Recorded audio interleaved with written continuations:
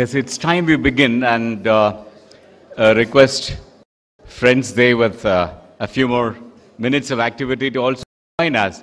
But since most of us are ready with that, let's get going. Tabletop simulation of mass casualty. Mr.DovMaisel, who helped us understand tactical medicine, will undertake this session. And without any more introduction, over to Mr. Maisel. Thank you very much. Good afternoon, ladies, gentlemen. I hope you enjoyed your lunch. Higher up? Is better? Okay. I'm aware we are after lunch, and therefore we need to think differently. Oxygen is difficult to go up to the brain now, as it is focusing on more important places. So what we'll do now, tabletop exercise, will be interactive, meaning we'll be running through a scenario of a casualty incident, and all of you will be participating in this exercise. What I'll be expecting is cooperation. This is the stage, this is the opportunity to share with me and with Eric, which you've met in yesterday's presentations. He'll be assisting me in this tabletop, and I guess we'll just take off and start doing it. So basically, the objective is to discuss and facilitate sort of a hands-on feeling of what we're doing in times of a mass casualty incident. What is the role that each of us plays, whether it's the medical field or security, law enforcement, media, everything that you were addressed with yesterday in the topic of incident command.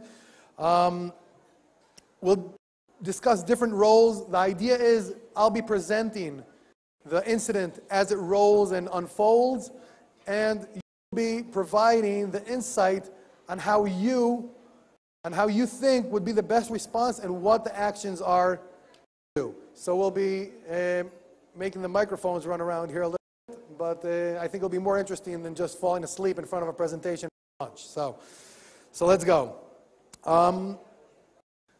The direct purpose is to give you an opportunity to evaluate current response concept, plans, and capabilities for response to explosives-related events. This is obviously a totally invented incident. It has nothing to do with any reality of any place that would be mentioned here. It's all for the tabletop sandbox war games purpose. We're expecting you to basically provide your input on what in the situation, in the different categories. We have no hidden agendas here. This is totally open to everyone. You are players in the game. You'll be receiving information all at the same time on the screen. I have no answers for anything. In this game, you, ladies and gentlemen, are providing the answers for. We can try, with the help of which discussed incident command yesterday, and COOP, very important topics. Take that information and try to put it to use here. Like I said, there's no predetermined solutions. At the end of this presentation, there won't be a slide saying we did A, C, D, or E, correct or incorrect. And by the way, there is no incorrect answer to anything that we would be presented here. Because this is could be a life situation, we need to deal with it. So, it starts out with some background information. The time is 12:30, the weather is sunny, a mild 83 degrees Fahrenheit, winds are calm, and it's a humid day. Over the past week, there have been a rash of suspicious package calls throughout the community, all of which have proven to be without merit. We got to think strategically, assessment strategically. First of all, does any of this information that we got mean anything to us? What does it mean? It means the weather is nice, right? That's important. It's a good start. Pardon? Possibly. There have been all kinds of calls. Things are coming along, right?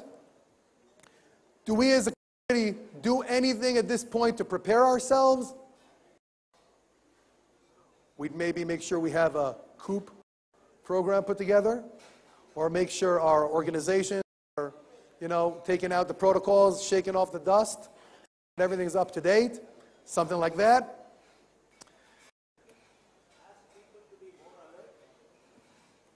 Asking people to be more alert, that's a very good thing. For what? Be alert for suspicious packages, but we see people calling in. It means people are already alert, which is good. Reinforce that. Correct.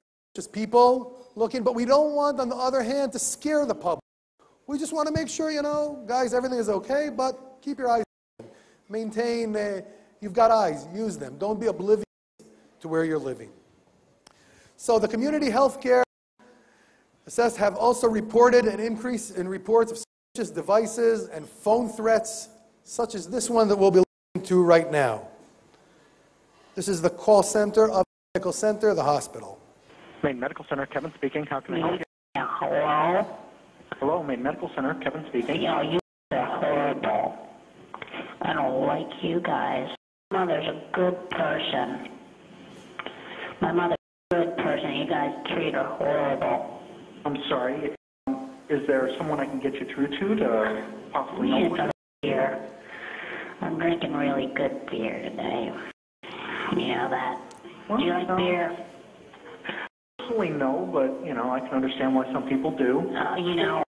My mother, she's a good, one day, you guys are all going down in a blaze.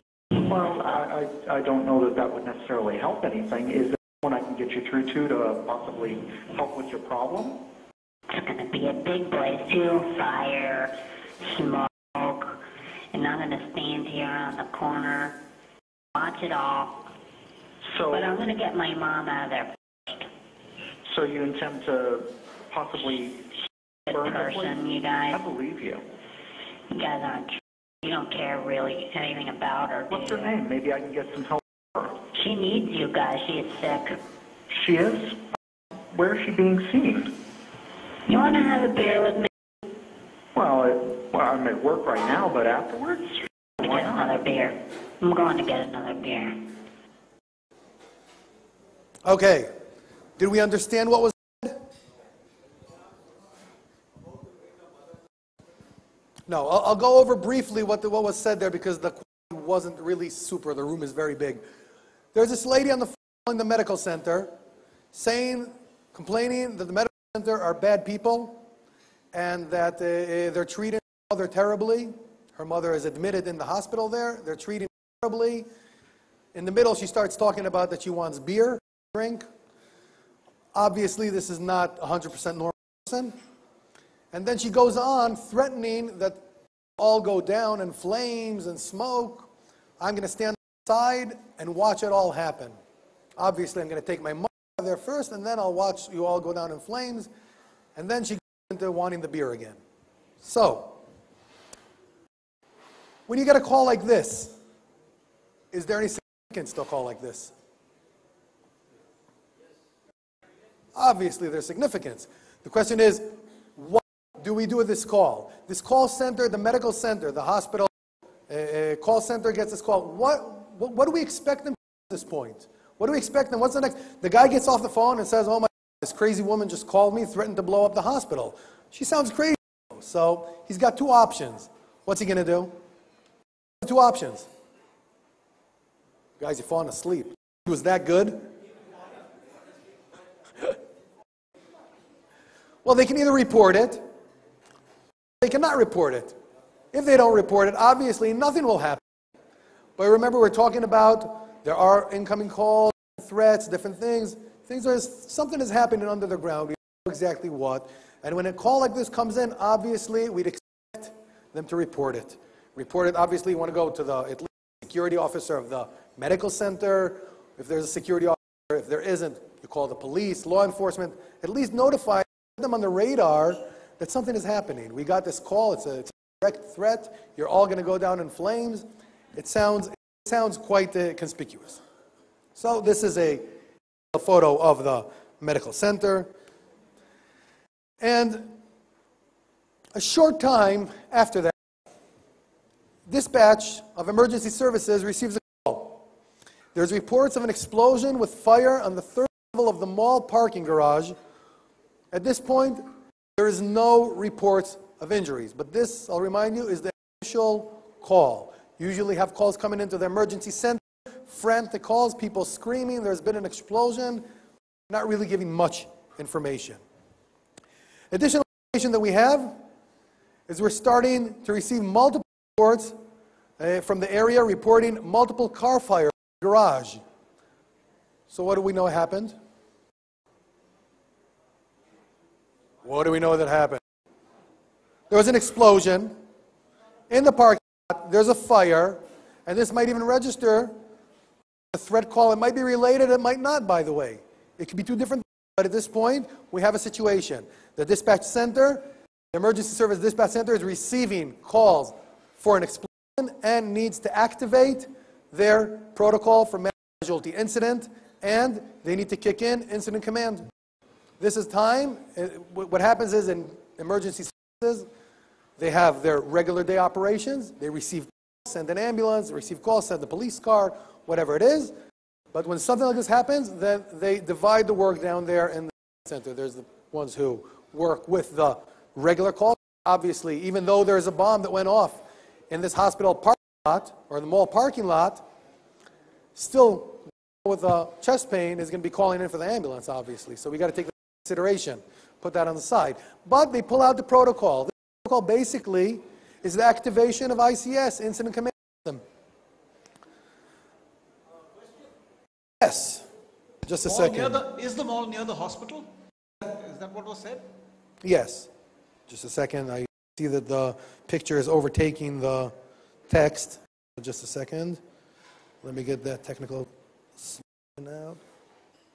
There we go. That one. Minimize the picture, or just even delete it. There we go. We're back to the presentation. You see, I can be Mr. ITO. There. Okay. So, incident overview is the mall, which is next to the hospital, is a typical Western mall full of all international retailers, brand names, etc. Serves a major media production facility and major museum. This is a big complex from the picture that we saw. So what does the dispatch center need to take into consideration? You look at this complex, big complex, what do they need to start thinking when they activate, besides activating ICS, the Incident Command System, what do they need to start thinking is happening there? What are their first actions? They receive these calls. What do? Just shout it out. I need the speaker. Fight the fire. What else? Evacuation. Kill people.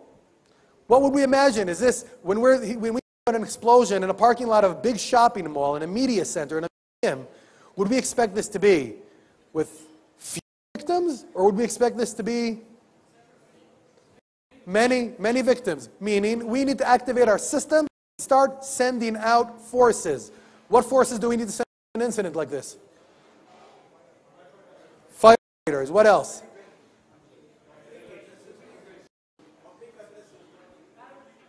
Paramedics, doctors, ambulances, fire department, law enforcement, everything basically. Why? We want to maintain the incident as best as possible and obviously save as many lives, prevent any unneeded deaths, and secure the area. Because we don't know whether this incident was as a result of a mechanical failure, and we don't know if this incident is a result of an act of terror, domestic terrorism, international terrorism, whatever it is. We don't know what the reason is. At the moment, we know that we have an explosion. And we know there are cars on fire, and we know that it's in a big mall area, where densely populated area. So we need to respond to this incident. So, like we said, law enforcement, fire, EMS, medical services, we need to notify the hospital, right? Imagine the dispatch center dispatching 50 ambulances, 100 ambulances, police cars, fire department, everything is good. They're starting to respond to the incident, and they take the casualties, the victims, and they start rushing to the hospital. Suddenly, ambulances start pouring into the hospital. What will happen in the hospital? Chaos. So it's good to notify the hospital. The dispatch center is part of its protocol of activation of mass casualty incident, must have in the protocol notification as early as possible to the hospitals, enabling them to prepare themselves. And every hospital has to have an incident command system, has to have a crew program put together in order for them that when they get the call from the emergency services saying there has been a bomb, we don't know if there's 1 injured or if there are 500 injured, we don't know. We know that it's in a shopping mall. The hospital has their own program put together to start activating themselves, calling in extra doctors, emptying out their emergency room, sending people to wards, whatever it is. They need to prepare themselves in order to be able to intake this sudden influx of casualties coming in. Another important thing on the hospital level would be very important. Any operations that are supposed to be performed, stop immediately, postpone them in order to keep the operating theaters available.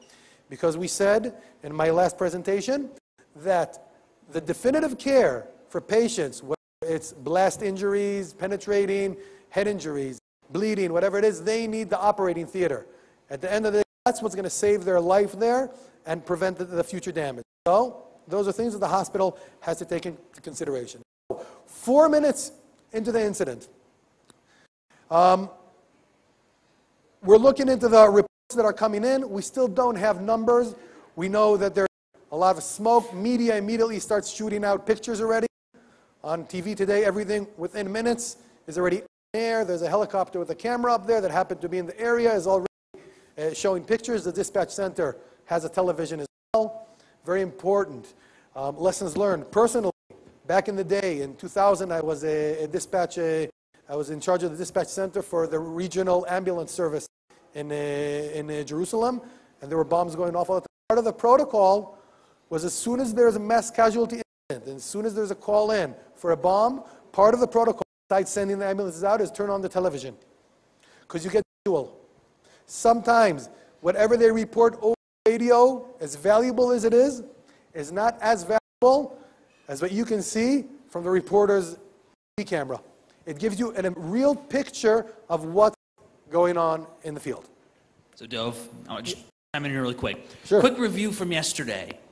If this hospital were to activate its the incident command system, what are the 4 major sections of any ICS framework? What are those 4 major modules that we discussed? Okay, so number 1 is logistics. What does that involve? What does logistics involve? Okay, so communications, supplies, medical supplies, equipment. So that's the first. What are the other 3? Operations. What does that involve? Operations involve? Just shout it out. The actual tactical response to the incident. So we have logistics, we have operations. What are the other 2? Planning. Planning. What does planning involve? In an emergency response such as this, what would planning folks be doing? Assessment, situational awareness, maintaining documentation. And what was the 4th? So we have planning, operations, logistics. What was that 4th section of ICS? Finance and administration. What are they doing? Tracking expenditures, resources, hours worked, finances. Each section is led by whom? What was that title called? Incident commanders at the top. Who leads each section? Section chief, correct. What are the 3 important positions in the command staff that report right to the incident commander that we talked about? Public information officer, what are they doing? What's the public information officer's role? Dissemination of a vetted, approved message to the media. Safety officer, what are they doing? What's their role? Assessing the safety risks, make sure that everyone involved in the response has proper protective equipment. And what was the 3rd? So we have the safety officer, public information officer. Who's the 3rd? Liaison officer. What are they doing? coordinating, cooperating with all partners, outside agencies, etc. Okay? Go ahead. Great, thanks. We were talking about safety officer. Why is that so important? Because shortly after the arrival of the first teams on site, there's an initial officer that reports that a second blast occurred in front of the dining area, this creating an estimated 50 casualties. Let's remember who's on scene now. It's not only the population that were right next door to the bomb, which are frantic, they're running away or congesting the area to their spectators. They're curious. They want to see what's happening in there. Everybody's gathering in, and the others are running away because they're just afraid. And a secondary device goes off. At this point, we already have our people on the ground already. Whether it's law enforcement, medical personnel, whoever's on the ground there is now, might be themselves injured. This is very, very important. Always keep in mind there can be a secondary device. It's happened many times. So we're looking at the aerial view of the food court area. This area is what you see, all those little dots are the casualties that were from the secondary device. And what would you respond now? What now? What next?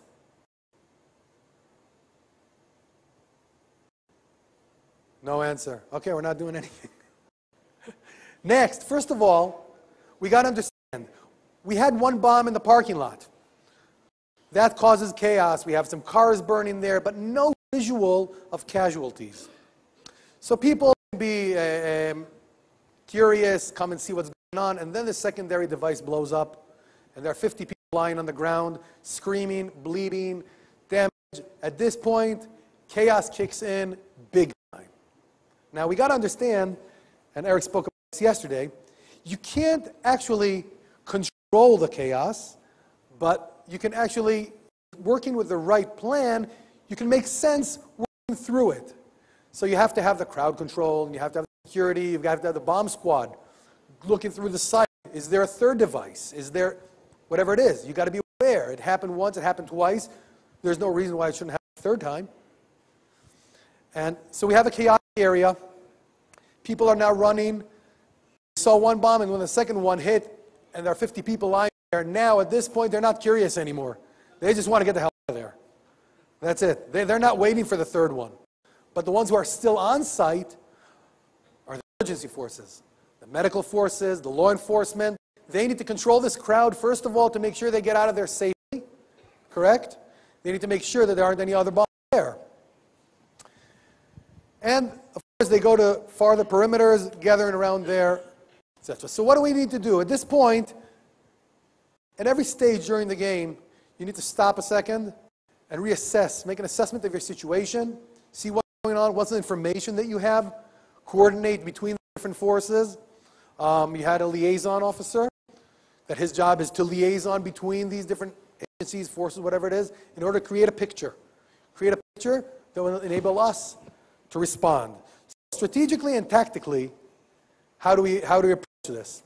What are the priorities here? When you're trying to create this picture, so the main goal is to prioritize, to know what comes first. What do we do first? First, we got to treat the victims, but at the same time, we got to make sure that another bomb doesn't go off. We got to make sure that the crowd's running away. Maybe the terrorist himself is running away. You got to close barricades and streets around for security. See, maybe you can catch the person. Maybe if it's a suicide bomber, that's the report that we had. Maybe it's a suicide bomber. Maybe the guy who drove him there, you need to catch him. So there are all kinds of different elements that affect the treatment of a mass casualty incident. And into the second row around, then what happens in the second circle, how will this affect the community? Obviously, the primary objective of terrorism is to implement terror, to scare the people, disrupt the daily activities, and cause chaos. So we got to think about how will this affect the community. We got to think what actions, what plans do we make in advance in order to help the community. There's social workers, there are social services, there's all kinds of different agencies that need to kick in and have their own group. What I'm saying here basically is like I said yesterday, every organization, every office, every place should have their own plan of their own coup in order to know what they do when something like this happens. Now, tactically, we got to see who's in command and what his responsibilities are. He needs to know, the person in command needs to know, you spoke about the span of control, right, Eric? Spoke about span of control, so you have the people in charge, they report to the incident commander. And what was the ideal span of control in ICS? 3 to 7, 5 being the ideal amount? Correct. It's hard to, you can't control 500 people. It's not going to happen. So that's why you have to have a good structure put together, enabling you, once again, not to control the chaos, but to make sense within it and get the job done. We obviously need more units here on the ground. If we had a little explosion in a parking lot, that's one thing. Now we have 50 casualties at least out front, in front of the food court there, lying, bleeding, dying, whatever. We have more threats of additional bombs, secondary devices, third devices. We have people getting away. What kind of units do we need to see here? Oh, this is not very interactive. I guess food just really put you guys to sleep. But and I'll give you. You don't have microphones, so you're shy, but that's okay.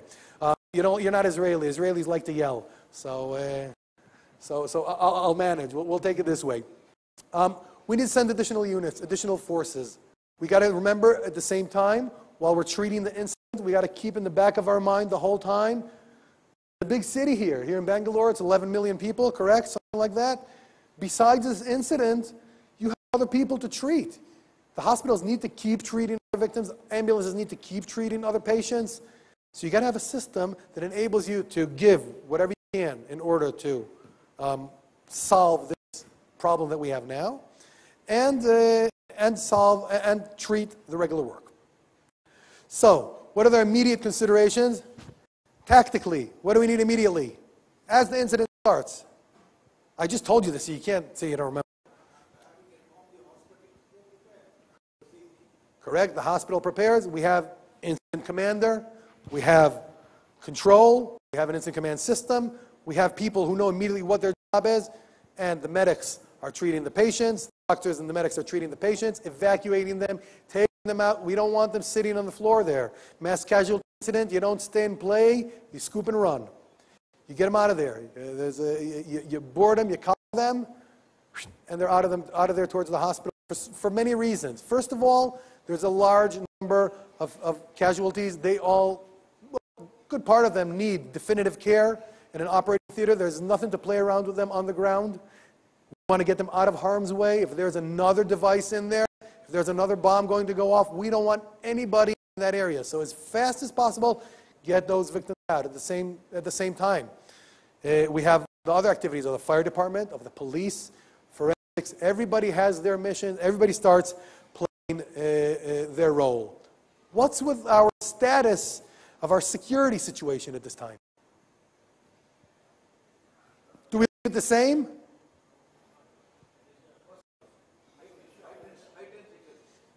Obviously, if something already occurred, a bomb went off, 2 bombs went off, it's time to switch on the red light and say, wave a red flag, okay, we're rising our security level at the moment. Even if there won't be any, it's in order to prevent if there are more attacks on the plan. Obviously, you learn intelligence and the value of intelligence in prevention of terror attacks. But at the end of the day, once that bomber went off, it means that the intelligence on him specifically fell through. It didn't work out. He made it through. But the work of the intelligence now will assist to help his partners, the people who assisted him, other terrorists that might be on the way for a coordinated attack. We all remember the attacks in Mumbai, a well-coordinated attack in many sites. So if it happens in one place, it could be happening very soon in another place. We got to put high alert and activate our system. As we go along, more reports. Obviously now people are looking very, open their eyes wide, trying to pay attention, be very alert, see what's going on, what's happening, is there bombs, anything happening? There's usually a big escalation after any incident. There's an escalation of call-ins to the medical services, to the security services.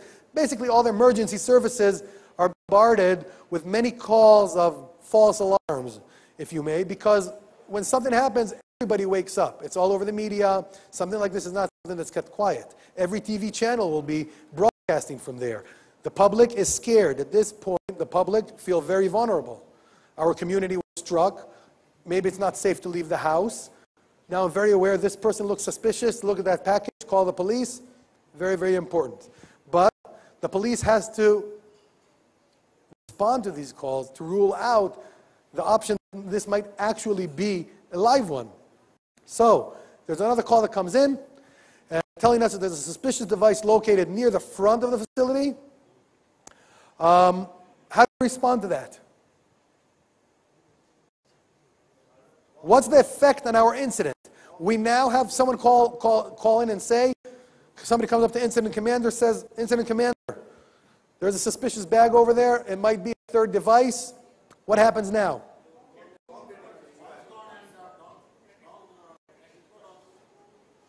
First of all, you try as best as possible to evacuate the scene. Get people back as far as possible.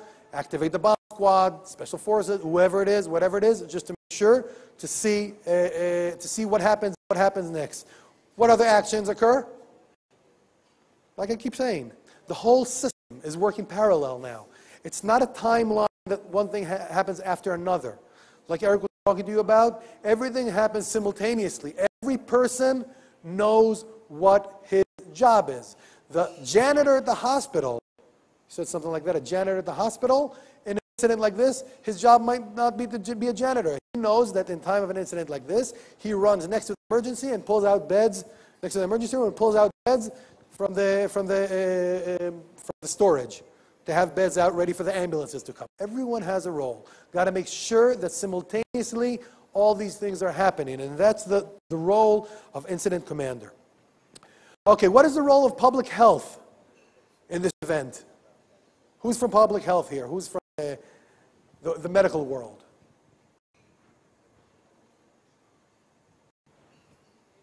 What's the role here? Public health, first of all, needs to make sure, maintain that public health is maintained, meaning the hospitals, the clinics. In many incidents, hospitals try to clear out as many people as possible from the hospital to local clinics and other places that can get the care for their situation, which isn't emergency, in order to mobilize the hospitals. Another thing is sometimes a hospital receives victims that are critically injured with severe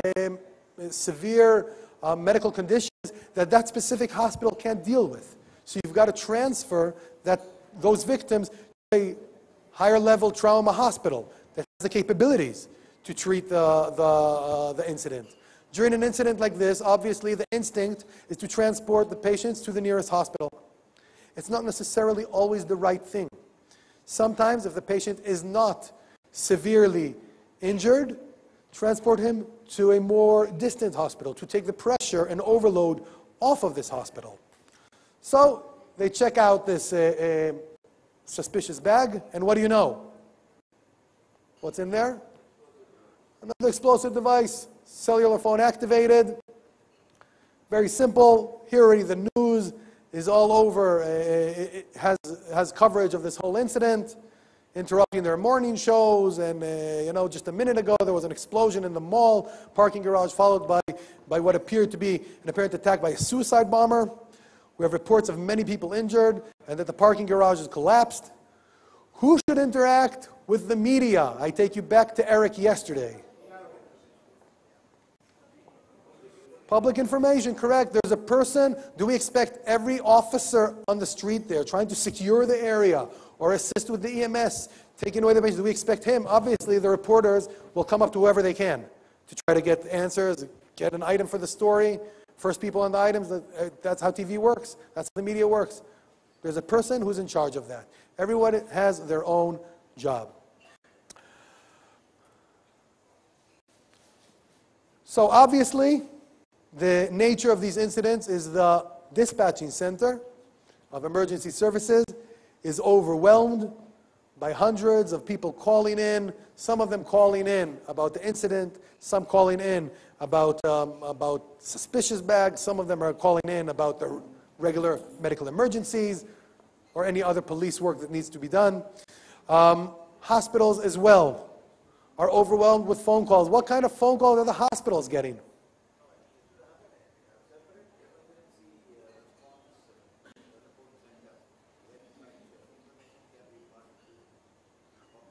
For information for the public. That's a very good, that's right, very good.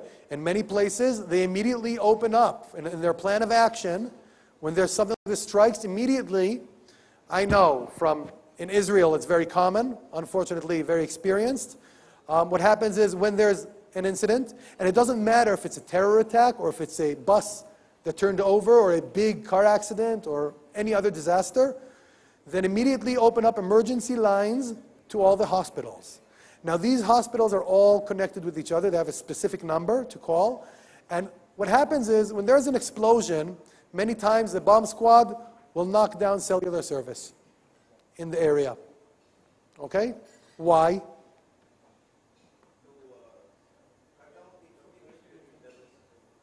Between the? Exactly. We saw the bag. Cellular phone in there. It's activated by cellular phone. So the instant, in many countries, bomb squad comes to the scene and kills all cellular activity. And what happens? You know that your daughter left 15 minutes ago to the mall with her friends to go and have a ice cream, and this bomb goes off. They're watching the morning show, and suddenly they see the mall is blown up. What do they do immediately? They try and call your daughter. So you have thousands of people who can't get in touch with their family members, friends, whatever it is, due to collapse of cellular system in the area. So you have thousands of people frantic looking for their loved ones now. So what do? If they can't answer the phone, if the person doesn't answer the phone, what's next? They start calling the hospitals. They start calling the hospitals. Can you imagine? Thousands of people calling hospitals, giving names, giving this. What, you think the hospital has information? Very, very difficult. So also hospitals have to have a plan put together of patients that come in, keep records of everything, and these centers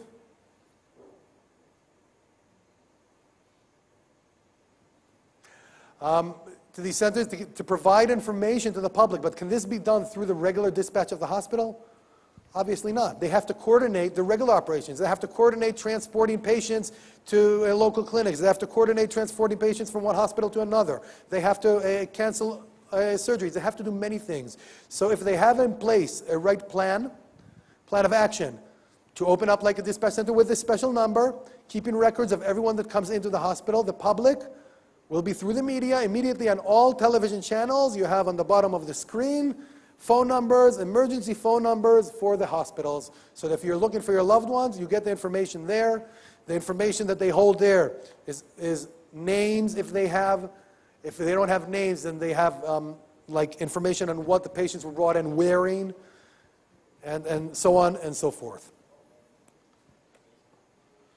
So we see these wonderful bombs that were created for this incident. What do we do with crowd control? The crowd is growing as people gather at access points to match, many bringing their own first aid kits, and some with items to assist rescue personnel, food, refreshments, whatever. At the beginning of an incident, the first instinct sometimes is to respond. You have the second bomb, everybody runs away. But then again, many people see that it takes time sometimes for the ambulances to come in. You know, if the incident is in a well-congested area, it will take more time for the emergency services to respond and get to the scene. I've just had a small taste of your traffic at rush hour here. And I can't imagine if, God forbid, something happens, an ambulance needs to get through, let the less, you need 50 ambulances to get through and clear the roads. The police have a big job clearing the roads, obviously. So you have good people. Like I said, I was overwhelmed by the kindness of the people here, so I have no doubt that if someone is in need, people will lend a hand to help. They'll be bringing their own first aid kit from their car. They'll bring from the store that sells towels, they'll bring towels to put on bandages for the patients. So you have a lot of crowd accumulating in the disaster area. Okay? What do you do with this crowd? How do you control it? Is this a problem? Is this normal? What do we expect this crowd to do? Do we push them away? Do we respect them? Well, what are we doing there? What would be your thoughts on that? I don't have an answer for that, by the way. Tell me what you would do. Use them as volunteers. If we don't have enough manpower yet on the scene, mobilize them. You have incident commander with under him. Each person with his responsibility. Yes, if you have people willing to help and you don't have yet enough medical response or whatever it is, use these volunteers. I, by the way, think of my experience of years of treating patients. Back in the day when I used to drive an ambulance 20 years ago, 15 years ago, so I would get to a scene of an accident and there will always be one person nagging and bothering and just getting in your way. So I found that the best way to control this, give him a job. Give him something to do. You take the IV bag, hold that. Don't move. And he'll be standing there for the next 15 minutes. You have quiet. You can work. So take the noisiest people, activate them. Give them a job. If you see the crowds are pushing in and you have enough medical response there, and there aren't enough police, and you need to control the crowd, take the noisiest people and have them push the people back. Make them, give them positions. Give them responsibilities. A person is there, he wants to do something, he doesn't know what to do, he's stressed out, this crazy thing just exploded in his face, he survived, he wants to help, he's nagging you, he's bothering you, use him to control the crowd. Just little things, mobilize them. Next, what else? Is this crowd a problem? Is this normal, first of all? Probably normal. People are curious, but there's danger here. We want to get them away. We want to get them away as fast as possible. So, in summary, and then I will take questions if you have, because I'm sure you will have some. The story here is the first thing happened is the vehicle exploded inside the parking lot of the shopping mall right next to the hospital, right? Did we know that something like this could happen? We thought it might happen. Remember the phone call? There had been a threat up in the air. By the way, at the end of the day, this could be related, it could be not related, we don't know. But we did have a threat in the air. That's why it's very important to address these threats and rule them out, at least, to see that it's just a cuckoo woman, that she's not really going to do anything, but she's threatening, or it can be a real threat. We know that a secondary device, a secondary detonation happened. By the way, what is the ultimate goal of the second detonation? When terrorists place a number of bombs or suicide bombers, why do they do it one after another in the same area and not at the same time, usually? To get the crowd, to get the panic, to get more panic in the system? Exactly. To target the first responders. They want to cause damage and panic. When you have an incident, an emergency, and the ambulance comes, your heart is already, okay, they're treating us. But what happens? Think about the psychological effect of the ambulance services, the policemen, the fire brigade, everybody coming to the scene, and then they blow up. What kind of effect is that?